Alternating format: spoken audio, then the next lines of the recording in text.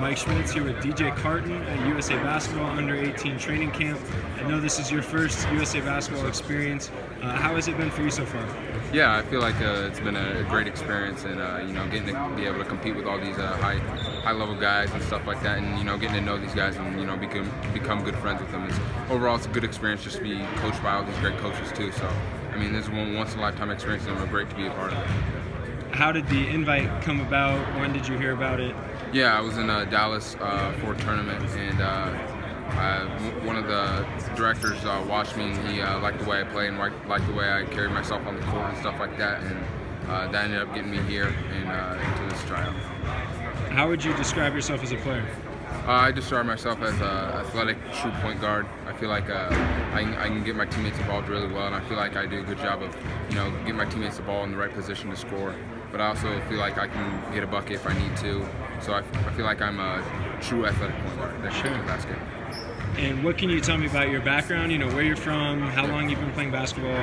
Yeah, my dad played in the MLB, so I grew up around baseball, but I didn't really like it as much. So I played basketball since I was 4, but I really started focusing on it freshman year, and since then I've been getting in the weight room and stuff like that, and got my athleticism up, and ever since I've just kind of really skyrocketed and improved my game a lot. Sure.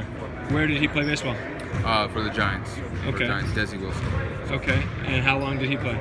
He played for, I believe, like 3 years. Okay. 3 years, a couple in AAA, stuff like Sure. that. So he was moving around and stuff. So I moved to quite a bit of places. I've lived in Arizona, North Carolina, New York, Iowa, Illinois. So I've been all around. So. Sure. How do you think that kind of?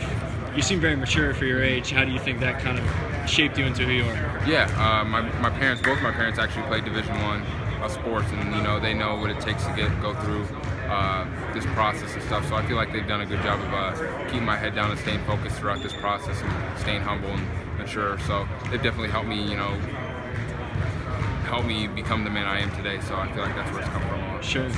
And when did people first start noticing you? I mean, when can you feel like your momentum, building now? Like, when did that kind of start?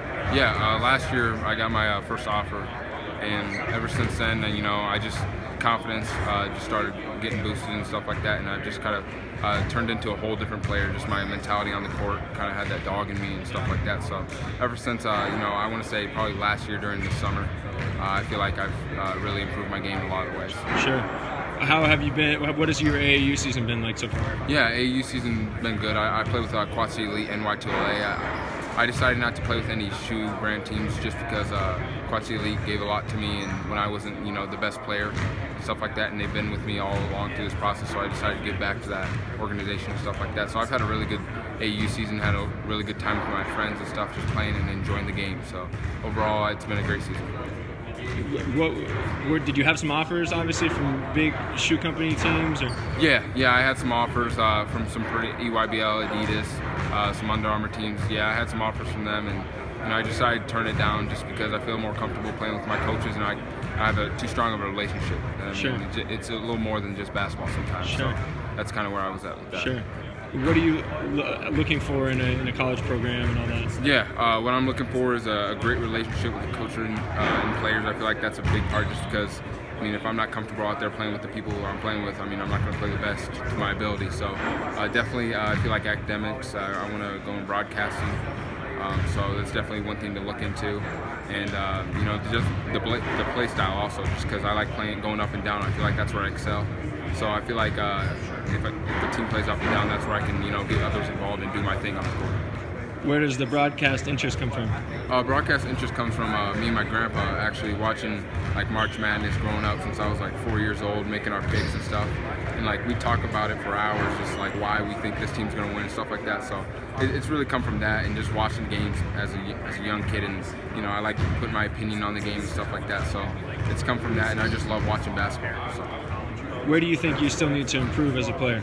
Yeah, some things I need to improve on is just shooting. Obviously, I feel like I'm a pretty good consistent three-point shooter now, but it's kind of that second level mid-range, try to get that more into my game because I'm gonna need that at the next level. So really it's just sharpening the outside perimeter shot and getting that mid-range into my game. Who do you like to watch and study, take little things from? Yeah, some guys I kind of do my game after is John Wall. he's my favorite player growing up. So I really like you know, his explosiveness, Russell Westbrook, just guys like that who are explosive and kind of have that mentality of a dog in them. And that's kind of who I want to play like and stuff. So I definitely like those guys, and that's kind of how I play. Sure. Great. Well, thanks so much. Good luck to you. Thank you. I appreciate it. Have a good one.